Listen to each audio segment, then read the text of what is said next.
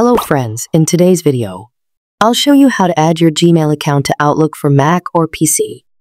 Unfortunately, this option is not available on the Outlook web interface. So let's get started. Here's my Outlook desktop app on Mac. I'm already signed in with my Outlook account. First, open the Outlook app on your Mac. Next, click the plus icon at the top left corner. Then, select Add Email Account. You'll see different email services, such as Microsoft 365, Outlook.com, Exchange, Google, iCloud, Yahoo, IMAP, or POP.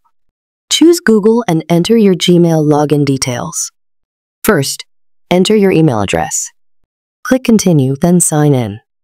Select your Gmail account and click Continue again. You'll see a message saying that Microsoft apps want access to your Google account. Click Continue to allow it. Now, your Google account has been added. You can choose a label for it, such as work, personal, school, freelance, family, finance, etc., or skip it by clicking Skip for now. And that's it. Your Gmail is now linked to Outlook, which is accessible from the left side of the Outlook window. Now, let's see how to remove your Gmail account from Outlook. Go to the Outlook home screen and click Tools at the top menu bar. Click on Accounts, then select your Gmail accounts and tap on Manage. You'll see two options: Remove Account and Reset Account. Tap on Remove Account.